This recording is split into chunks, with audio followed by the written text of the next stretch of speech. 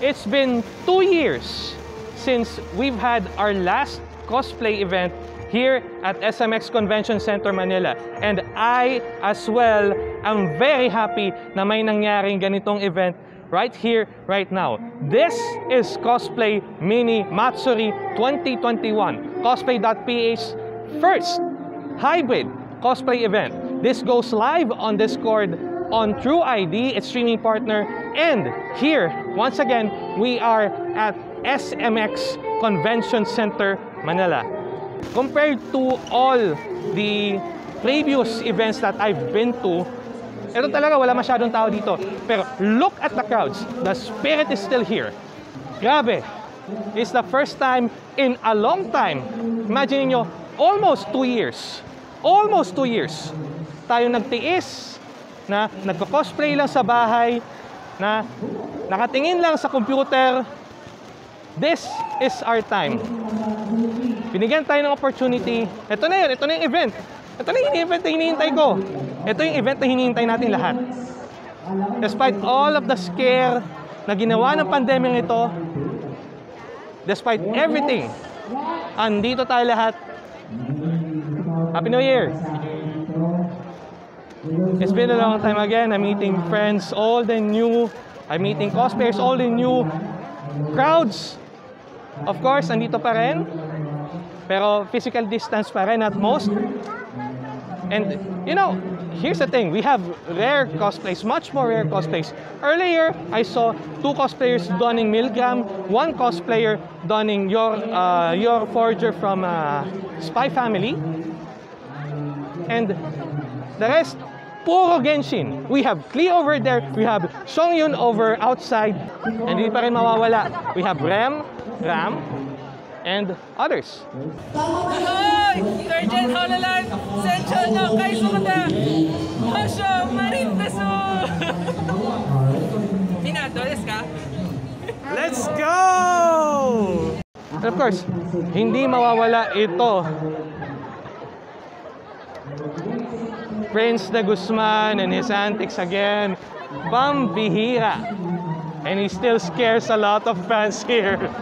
For the past 2 days, wala ako masyadong ginawa kundi take photos of cosplayers, take pictures of the surroundings, take footage of the crowds. And then, once you see this counter, eto may counter pa sila. Inside, we have a lot of people. Ilang beses nag-entry and exit so far. Pero inside, there's almost 200 people. 200 people lang to! 200 people lang! It is an amazing journey that we've had. Look at where we are now. We have crowds. We have people. We have friends, old and new. We have everyone. Everyone's wearing masks. Sure, the mere mention of crowds will scare the very strictest of safety experts. Pero everyone's vaccinated naman eh. Hindi naman tayo nagpapasok ng hindi bakunado. You know, long story short, na-miss ko ang pumunta sa mga events na ganito. Na-miss ko yung mag-take ng photos. Again, this has been my life. This has been my life before the pandemic. Every month, may mga cosplay conventions. Every month! Almost. And kung meron mang cosplay convention sa ibang lugar, sa mga probinsya like Bulacan, one time I went there too. Rizal, sometimes I go there too if I still have the time. Nowadays, we don't have the time and the privilege to travel more. This time, we don't have the privilege to have our own time. Honestly. Lahat na ng oras natin nagugol sa trabaho, sa buhay, sa hanap buhay. And then we almost forgot to have our hobbies. Na-miss ko to experience na to, at babaunin ko to in the long run. Look, they're having fun, no? Let's go! So with that said, ladies and gentlemen, if you've been here at Cosplay Matsuri 2021, either 1, 2, or 3 days, congratulations, you've just finished and successfully finished 2021 with a bang. Once again, My name is Agonoy, and this has been Keepsakes. Isang maligayang bagong taon, isang maligtas na bagong taon sa inyo lahat.